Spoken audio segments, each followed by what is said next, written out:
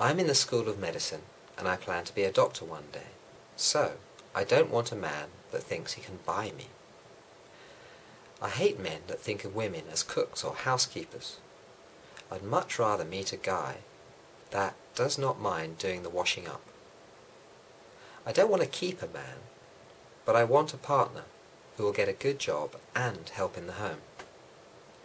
It would be great to meet someone in my department, so we can exchange ideas and help each other with our schoolwork.